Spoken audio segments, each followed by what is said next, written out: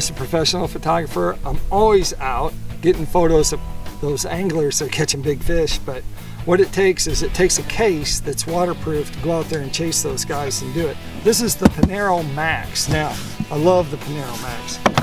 It's IP67 rated, and it has a lot of features that you need when you're out there in the elements.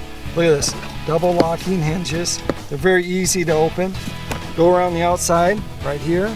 It's a seal that runs all the way around, rubber seal, concave foam, pluck and peel foam down there. And that's where, of course, you're gonna put your camera gear inside there.